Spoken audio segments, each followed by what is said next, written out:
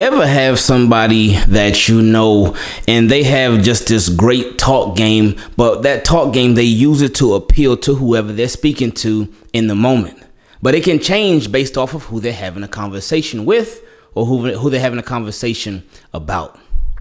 Because they may say just anything that they think you want to hear in that moment. But when it comes to them actually being real about their word, they aren't. And this kind of reminds me of Gregory Roman, the Ravens offensive coordinator.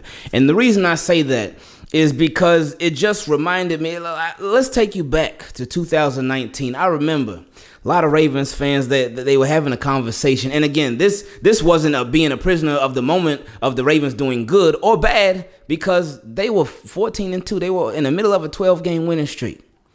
So a lot of Ravens fans were thinking, oh, man, these Ravens, come playoff time. Oh, man, they not showing us everything now. Come playoff time. Ooh, just imagine. Because the Ravens, they started sprinkling little things in here and there. And we were thinking, oh, man, are they saving plays for the playoffs? Greg Roman, is this offense saving plays for the playoffs? And the reason that a lot of us thought that was because we saw things like the Heisman package. Lamar Jackson, RG3, Mark Ingram, all on the field at the same time. And it was like, whoa, where'd that come from? And then I remember in the Bills game, it was right before halftime. It was looking like, all right, Ravens just about to kneel the ball. Let's go to halftime. But Ravens did a fake kneel, and they snapped it to Justice Hill, and he took off. Got a nice little chunk of yards. Obviously didn't get a touchdown, but still. And when we saw stuff like that, a lot of us were thinking, oh, man, this offense, they've been crazy good during this streak. Just imagine what they got stored up. They ain't even showing us everything yet, man. And then the playoffs came, and yeah, we remember what happened. But then, on top of that, we go back to last year. This Ravens offense, they start off very pass happy. There's some open lanes. Lamar's not taking them. They are just this pass happy Ravens team. They force feeding all of their running backs. They're like, you get a carry, you get a carry, you get a carry. Even though you're hot, we're going to cool you off, buddy. Go give the carry to somebody else. So at the beginning of the season, the offense was just, it was a question mark. It had a lot of us scratching our head. And then Greg Roman said, hey, we are going to forge a new identity. Forging a new identity. Let's get it, baby. And then we were like, okay. He said we're going to forge a new identity. Let's do it. All right, Ravens flock, let's go. What happened? Where was that new identity? Because we sure didn't see it. So that's why with this quote, with him saying this, it's like, I just don't believe you, Gregory. And I'm not calling for him to get fired. I'm not calling for him to get demoted like a lot of y'all. Oh, man, he needs to go back to run game coordinator. But I'm just saying I don't believe it based off of what we've seen in the past. Now, of course, we've had so many questions from subscribers. Y'all have been on it from jump. I remember when we unfortunately first lost Gus Edwards and J.K. Dobbins. A lot of y'all were on it. Y'all sent the question from subscriber talking about the Ravens using Devin Duvernay in the backfield. Using him like a scat back. Using him to just come out of the backfield and make some stuff happen. We already knew he was a jet sweep king. Because Greg Roman has let us know that plenty of times based off of the use of Devin Duvernay from last year. But just to see him involved more, I've been starting to call him Debo Duvernay. To see if they could use him like the 49ers use Debo Samuels. Sort of like the Falcons use a Cordero Patterson. He's obviously a much different body type than Duvernay, but you get the point. To just use him in different ways. He's been involved in the offense a lot this year. He's been out there wide receiver a lot. And of course, again, the jet sweeps. You know, again, jet sweep king. Give him his crown even though he already got it. So y'all have been on that. Been on it. But Greg Roman was asked about it today. About using Devin Duvernay more out of the backfield. And his response was, we have a ton of stuff sitting in the vault. Whether or not we choose to unlock the vault, it's a long season. I like to space things out. I can't, man. I can't. I hope that I can be proven all the way wrong. I hope I can. I would love this. I would love for people to come back and say, "Oh, Ingraven, see, you thought Greg Roman was lying. You were wrong." Okay. You think I'm gonna be mad at that? But my expectations, they already are tempered. They're already set, and they've already been lowered based off of things that we've seen in the past. I know a lot of people, they would get upset, despite the Ravens being 8-3, that we will continue to talk about the coordinating of these games. They'd be like, "Man, why are you guys complaining? You're 8-3. What's wrong with Greg Roman? What's wrong with Wink Martindale, man? What's going on, man? Why are you complaining?" And it's like, whoa, are you watching the games? 8-3, great. And for this team to have overcome everything, to be 8-3 is wonderful. But the thing that we were complaining about, even though it's just being real, it's not complaining at all. But the thing that we were bringing out and mentioning is patterns. It's patterns. Stuff that we see on a repeated basis. Stuff that we see constantly and consistently that are problems. And even though the Ravens have overcome these problems, if the Ravens address these problems a lot earlier in games, a lot earlier in the season, then they may be sitting even prettier right now. But again, they have these problems, and we'll take the 8-3 all day. Atop the AFC, we'll take that all day. Oh, we love that. We definitely appreciate that. That's amazing. But we still got to see this team for who they are. And they have problems. Now, somebody talked to me. They said, "Oh, Ingraven, well, but every single team got problems." Yes, of course. That's why nobody's undefeated, because they all have problems. But with the Ravens' problem, since we focus about 98% on the Ravens, that's why we call them out that much more. That's why we address them that much more, because we know if the Ravens continue those same problems, if they don't clean up them problems, then they're going to get cleaned up right out of the playoffs ASAP. And we just don't want that to happen.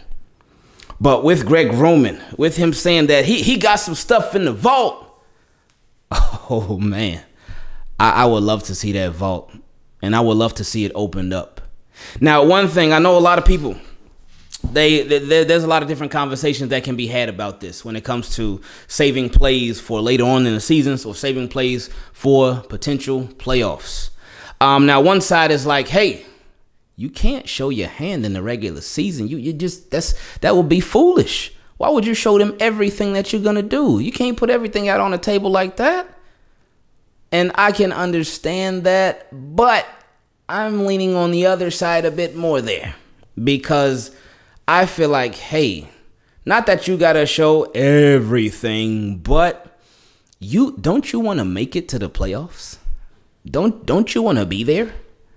And so if you want to make it to the playoffs, hey, you got to sprinkle some stuff in.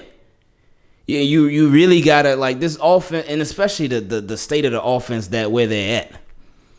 I feel like it's just been a mix of a lot. It's been a mix of Greg Roman being a problem. It's been a mix of Lamar being a problem sometimes. It's been a mix of the offensive line being a problem sometimes. It's been a mix of just all those different things just happen. Sometimes it's the receiver. Sometimes it's this. Sometimes it's just a lot. It's not just one person to blame. Lamar, the other night, a lot of bad throws. Lamar sometimes stepping in the sacks. Lamar not taking checkdowns.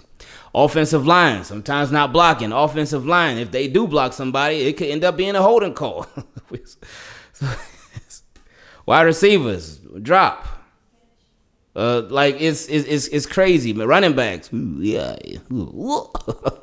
So it's, even though Devontae Freeman, he been doing this thing recently, man. Really establishing himself, really getting in a groove, man. So shout out to Devontae Freeman. But they've all contributed to the Ravens' offensive problems as a whole. But like I said, we want them to do better. But when you see all the different contributing factors, you have to put guys in the best position to have some success, because success as a Ravens offense, it hasn't been there their past couple of games like that. It hasn't been there consistently. And we're not expecting this team to score every single offensive drive. That would be ludicrous. We wouldn't complain. We would love that.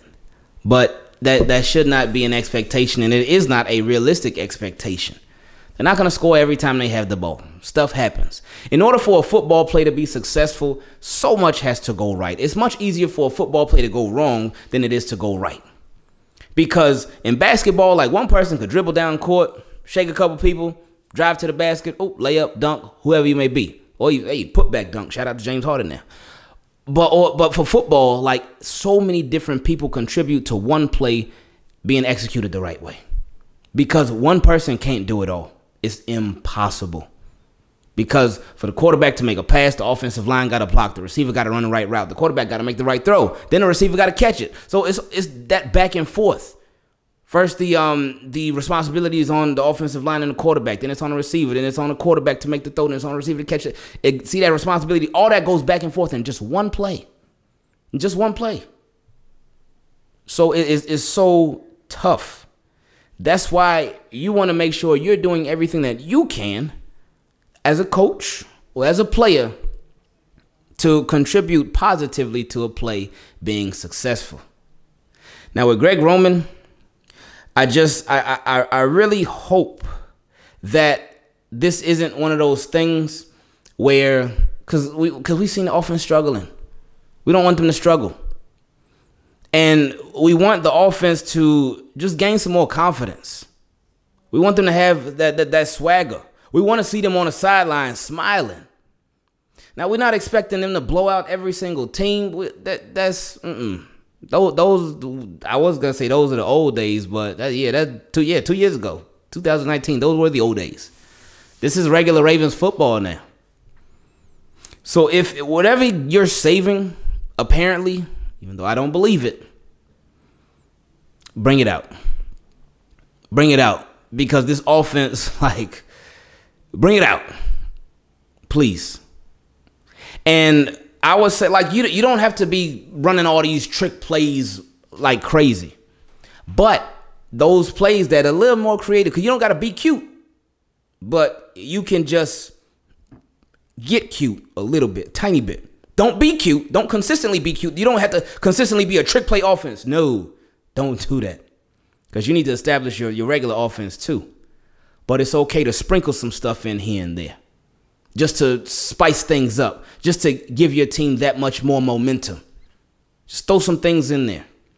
It just reminds me of how the Chiefs were. Maybe not so much this year. But I mean, this year their offense still been doing their thing. They've been throwing a lot more picks than normal. But with the Kansas City Chiefs, I know that their offense, high-powered offense. We all already know.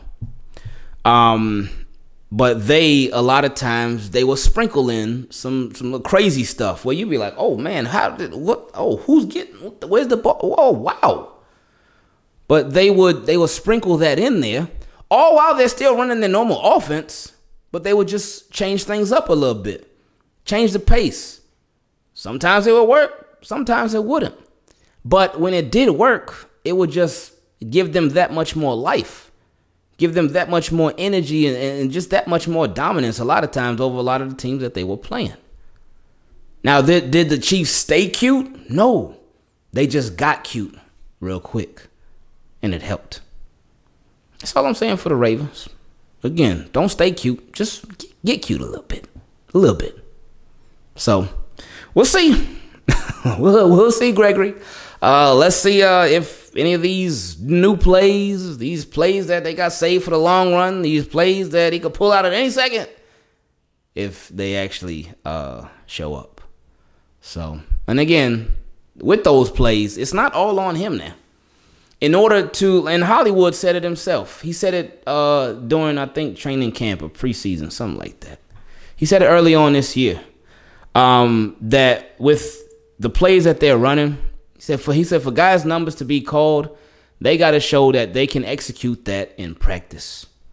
They got to show that they can make it happen in practice, because that's where it all starts. So, again, it's up to Greg Roman to try to incorporate it, and it's up to the players to be able to execute it. So, like I said, it takes so much for football play to just come out right. But this responsibility is on everybody. Team, keep it clean. I love y'all, and I appreciate y'all. Oh, boy, we'll see if these plays, if we see any of these. Oh, goodness. Anyway, we out. Love y'all. Y'all stay up, man.